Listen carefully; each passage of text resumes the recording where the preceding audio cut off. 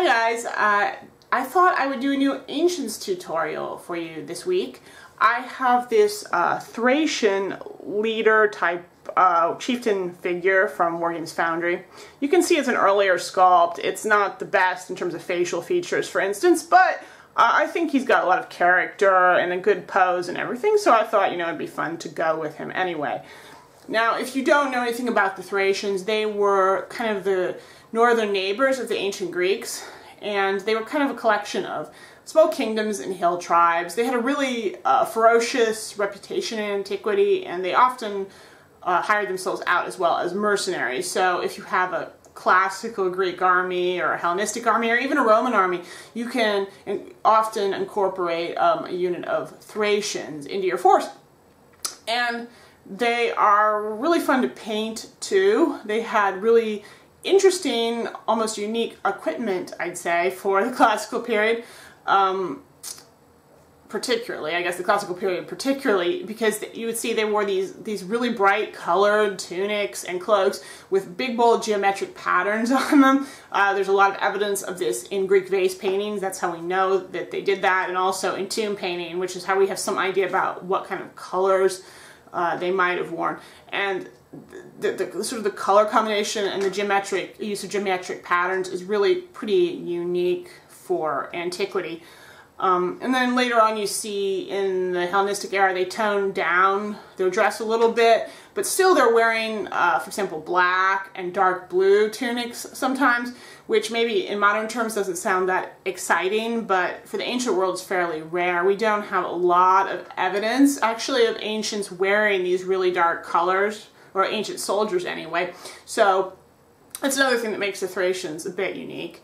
And in the Hellenistic period, of course, too, they adopted the rhomphaia, which was this huge two-handed, like sickle-like sword that just makes them look super badass. Now, the guy I'm showing you in the tutorial is actually from the earlier sort of classical age, so we're going to be looking at how to do the bright colors and geometric patterns, and we're not going to be touching on sort of the later Hellenistic developments, but I think that's okay because these earlier Thracians I think are arguably more fun to paint. They've got more options and just things that you can do with them. There's actually even evidence that the Thracians may have used body painting or had tattoos, so that's even yet another possibility that you could maybe work with when you are painting up your Thracians. And I know this maybe all sounds a little bit odd or maybe hard to picture how this is going to look, but I think this video is going to be a lot of fun, and you're going to be kind of hopefully pleasantly surprised by the results. Okay, to start off with, here are all the paints that you're going to need for this model. This obviously doesn't include the skin tone, and I don't notice that a couple of the names are a bit obscured here by that really big bottle of Agrex Earthshade.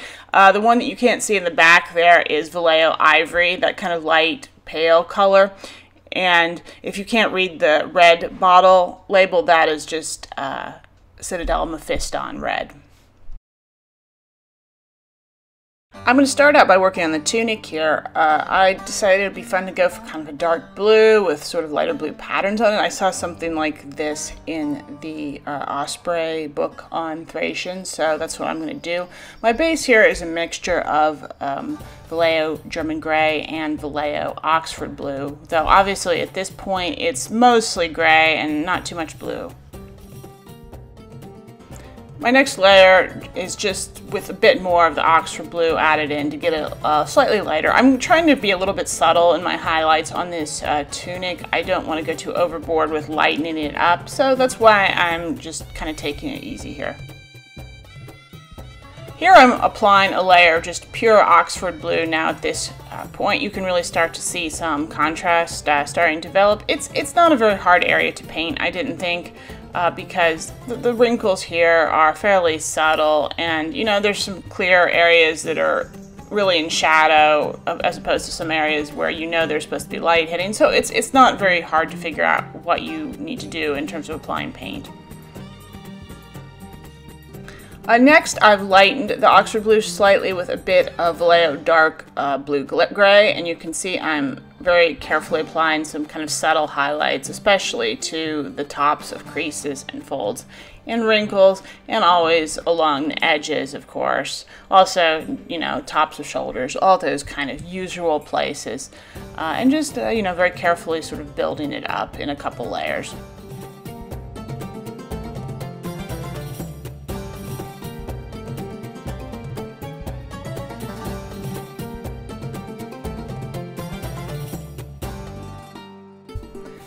Now I'm going to use the dark blue gray with just a little bit of the Oxford blue in it to base coat sort of the sleeves of his under tunic that just peek out there. I thought it'd be nice to kind of do them in blue, but just sort of a slightly different shade, a lighter shade. So that's what I'm going to be going with here.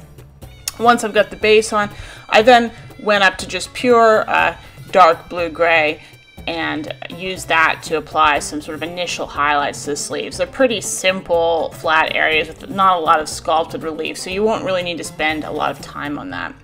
Once that was done, I was ready to move on to painting a pattern on the tunic. And I'm going to be doing that, or at least the base color of my pattern is going to be the dark blue-gray, just by itself. I've switched over to my number 0 brush here because I'm going to be applying lots of kind of very thin lines and little dots and sort of different kinds of line patterns. And that's just a lot easier to do when you've got a fine brush. And of course you want to make sure that your paint is nice and thin. And you can kind of have fun here. Lines are good, dots are good. You can see zigzag lines work really well, or you can do sort of a crenellation pattern that looks really good, or a Greek key if you're feeling really ambitious.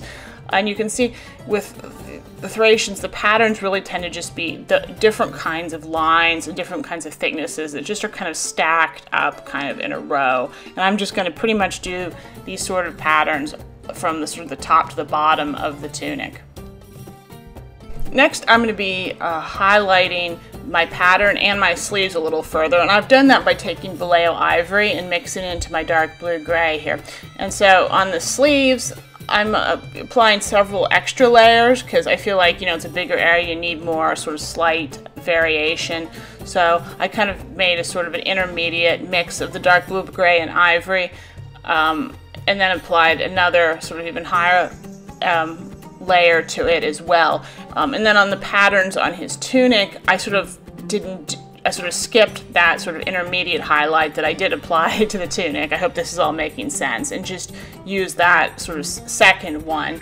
And you can see I'm applying it to areas of the pattern where I think there would be more light hitting. Basically, I'm trying to maintain that darker base color of the pattern down in areas where I think there'd be wrinkles and folds.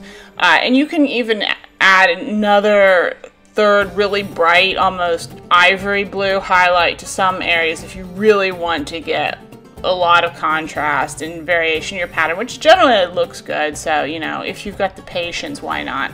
Just make sure you're using a small brush here and that you keep your paint nice and thin, because that's super important for being able to do a neat job here. Now I'm going to start working on his cloak. Now, as always, really figuring out colors in antiquity can be super problematic because we often don't have really great sources. And with Thracians, we have a lot of evidence for the kind of patterns that they wore on their clothing from like Greek vase paintings, but those of course don't include color, so that you don't really get that.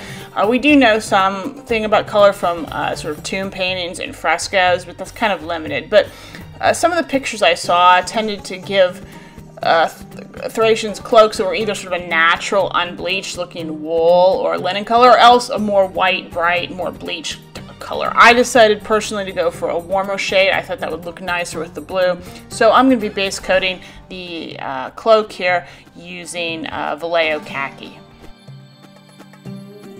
The next step is to highlight the cloak, and there's nothing very difficult about this, but it is rather time consuming because you're dealing with a big surface area and a lot of really smooth kind of creases and folds. So you're best served by, you know, gradually building up very subtle layers.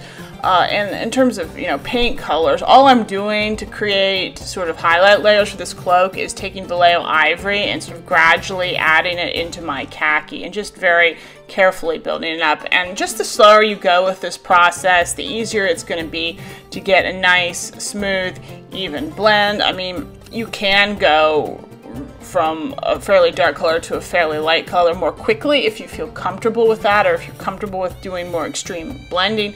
But I personally find that this is just a little bit more relaxing to paint this way, so that's why I'm going with more subtle layers. And you can just see as I go, I keep adding in more of the ivory, and I get it lighter and lighter. And you can stop here whenever you want. You can get a very nice sort of darker shade, or you can go for a more pleasant, very light shade, because these obviously probably came in all sort of different ranges of color from lighter to darker. So it's really up to you when you feel happy with, sort of how light it is and the amount of contrast you're getting. I could have gone higher with highlights in this. I could have made it brighter, but at some point I was just pretty much, happy with how it looked. I felt like it was light enough. And I don't think I even actually went up to 100% pure ivory here as my high highlight, which some people might have a temptation to do, but again, it's up to you. You kind of want to do this to taste until you feel like everything just looks kind of the way you had in mind.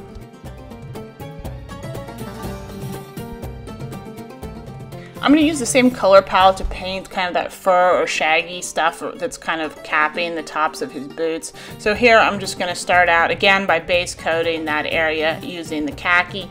You'll probably want to go a little thicker with the paint here, or I don't know, maybe alternatively put enough water in that it flows really well, because you've got a lot of relief sculpted in here and it can be tricky to get the color down in all the cracks. I then went ahead and applied a light, thin wash of Agrex Earthshade here just to help with the detailing and all of this, showing the relief better. Again, keep it thin here. You don't want this getting too dark.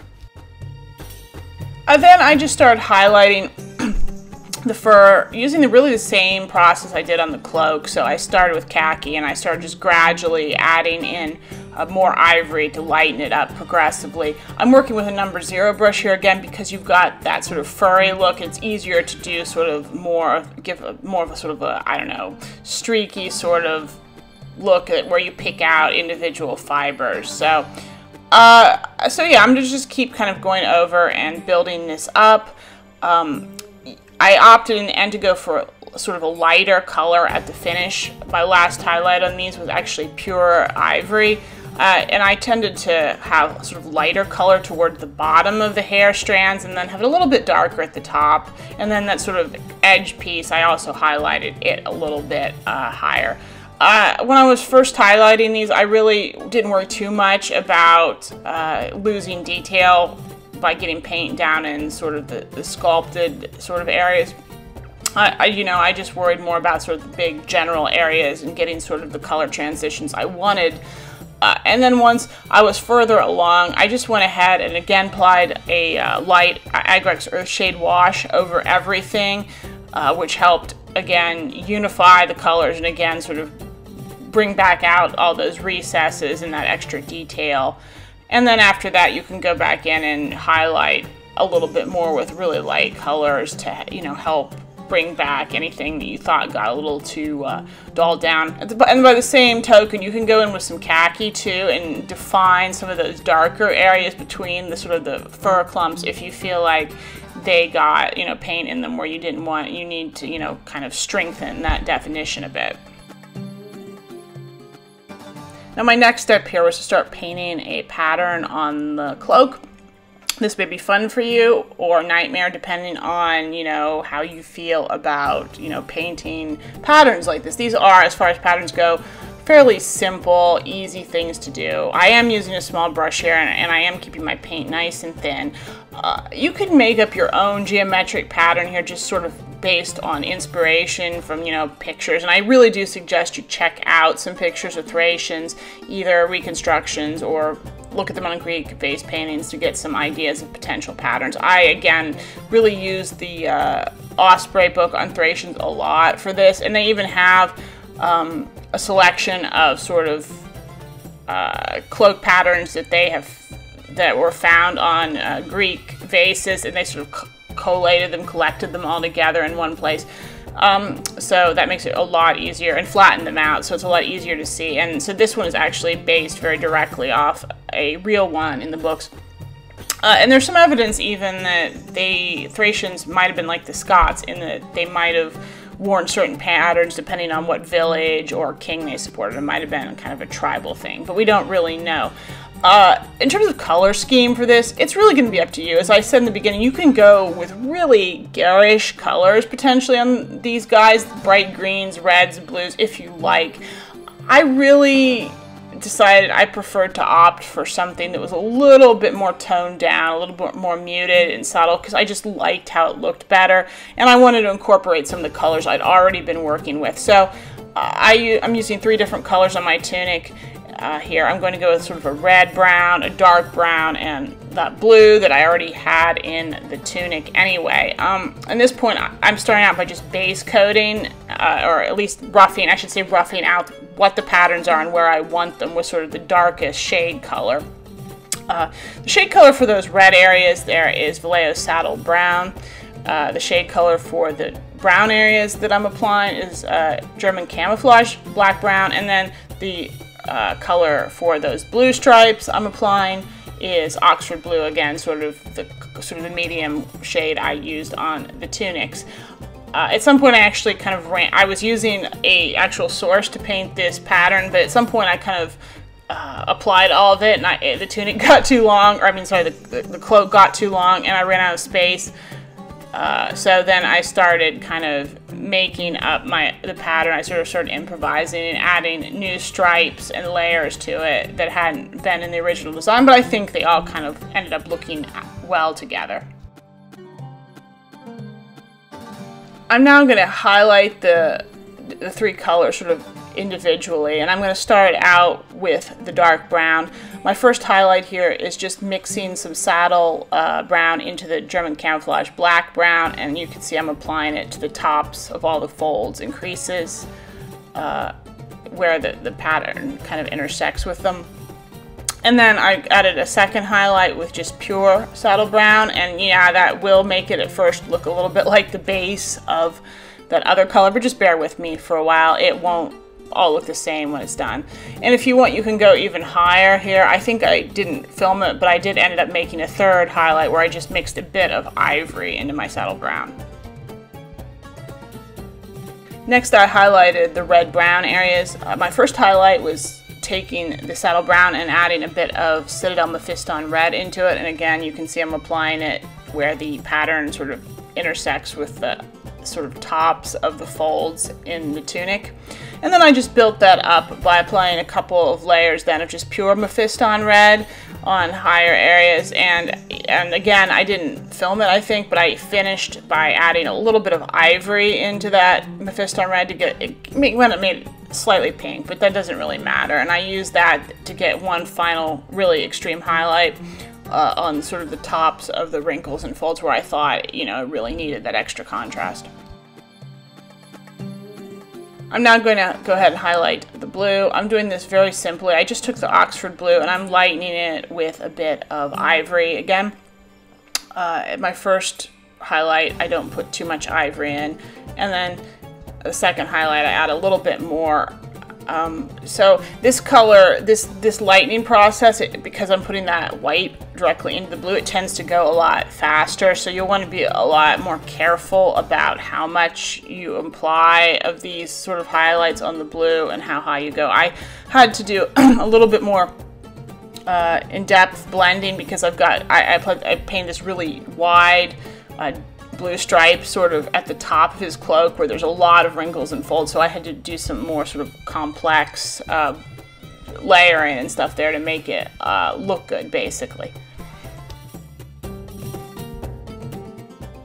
Next I'm going to start working on the leather areas, and I'm just base coating those all right now with German Camouflage Black Brown. I'm applying it here to his boots, but also to his belt, his baldricks, the grip of his sword, and also most of the scabbard of his knife dagger. It's very obscured on this model, but you can just see it enough that you kind of have to paint it.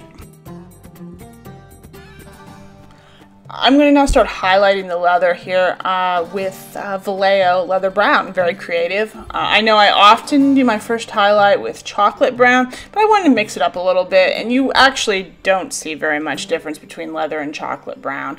I'm trying to keep my paint here really thin and apply it subtly because I really want that under layer to show through.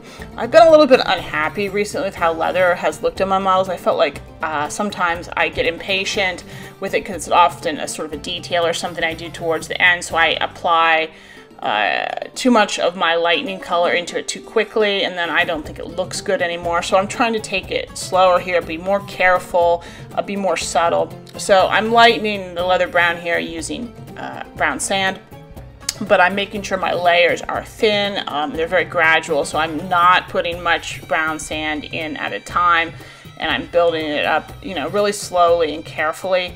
My final highlight, I think, I guess it is pure brown sand, but I only ended up using it really as an edge highlight, sort of on some of the straps, like on his belt and baldric and stuff, and I really was careful not to like overdo it on his boots and stuff, which is something that I have been guilty of in the past. I'm going to be doing a bit more with base coating some areas now. I'm going to be working on his shield here.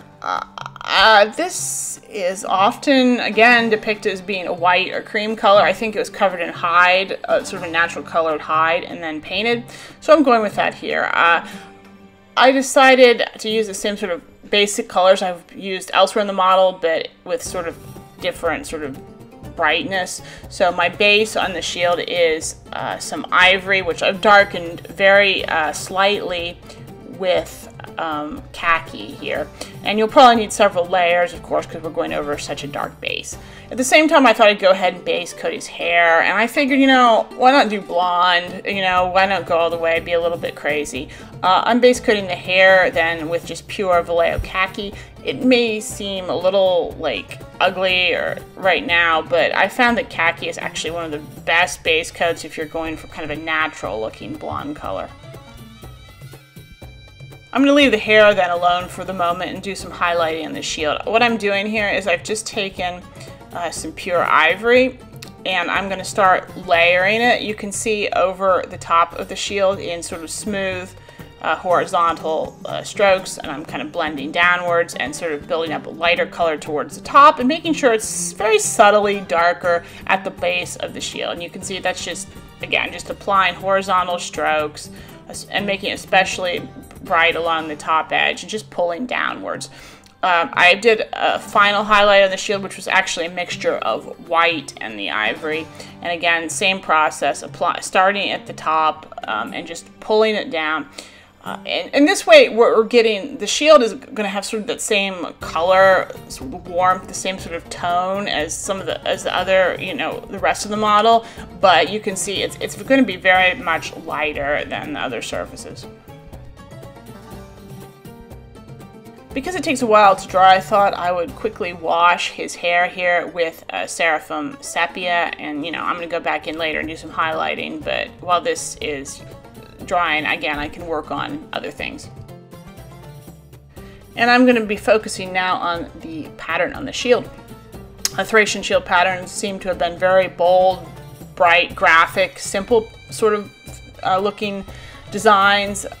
They should be something that most people will be capable of freehanding, and not only that, they appear to have often been fairly crude in real life. So if they're not very even, they're a bit lumpy or off, that's okay. It kind of fits with the whole aesthetic.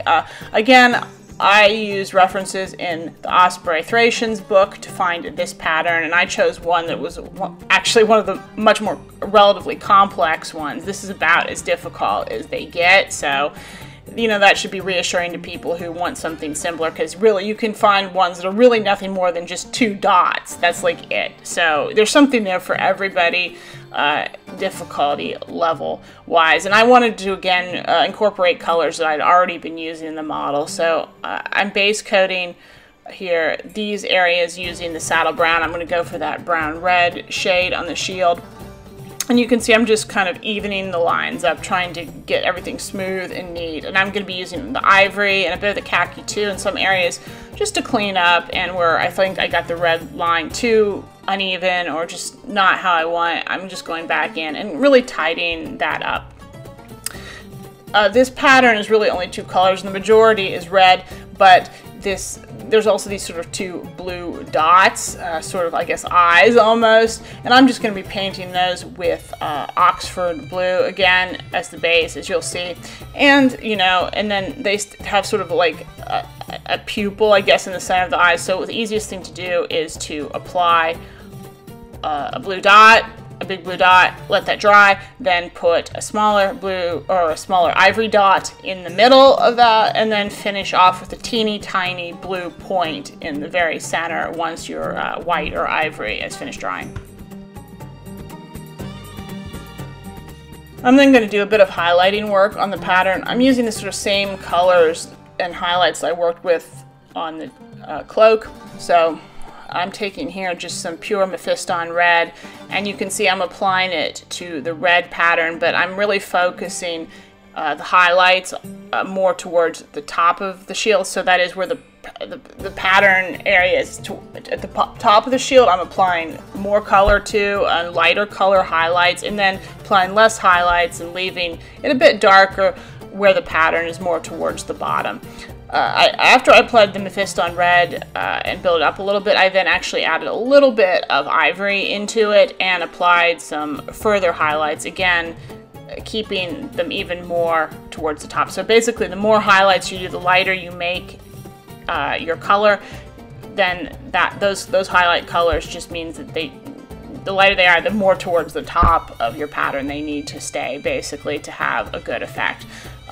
I did end up highlighting the blue dots just with a little bit of ivory mixed into my Oxford blue, but it's such a small area you almost wouldn't even really have to do it. I'm not sure that you can even tell the difference.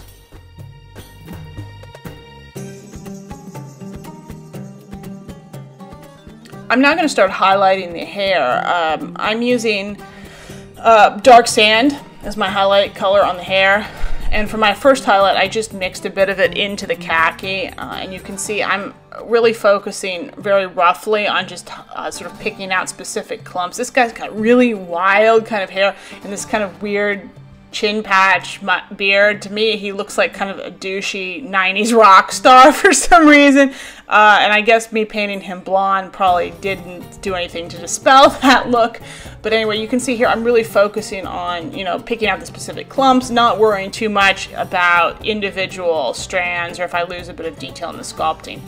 My next highlight then on the hair was basically the dark sand again, darkened ever so slightly with the khaki, but a much lighter here, and you can see I'm just, again, same thing, going over the clumps. Usually when I'm highlighting hair, after I've sort of picked out the sort of specific areas, the way I like to highlight it is apply lighter highlights towards the end of the hair and then have the roots or where it's close to the head appear darker. I think that usually gives good results. So again, it's really going to depend on the hair and a lot of other factors how you do that.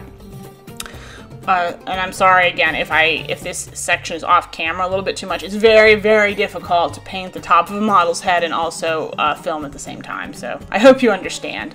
I then added a final highlight where I mixed ivory into my dark sand, and again, this is really, you can see I'm really using to pick out the tips in the hair and all the ends, and you know, down towards the neck and that area I also tend to like to leave darker as well because that tear tends to be shorter and more in the shadows.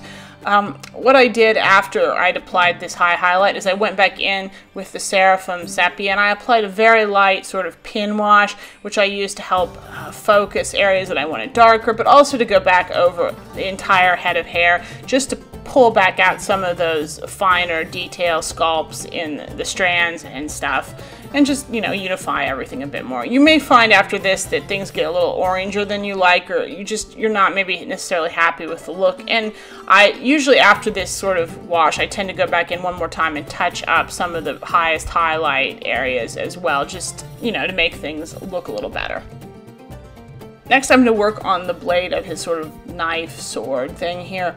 I'm base coating it here with a mixture of German gray and some Vallejo Air chrome. Now chrome, it's basically an arbitrary choice. Steel or silver would probably work about the same. And my base here is pretty dark. And then to highlight, I just started gradually adding in more chrome to my base, as you can see, and I'm sort of highlighting the top part of the blade since there's a real clear division there, a little bit the base, or the bottom area, but mostly the top, and you can see I'm just carefully and subtly building it up till I get to just pure chrome by itself, which, you know, I want to apply very thinly and kind of blend out, and only really run it intensely kind of along the top edge and sort of that sort of seam in the middle of the blade.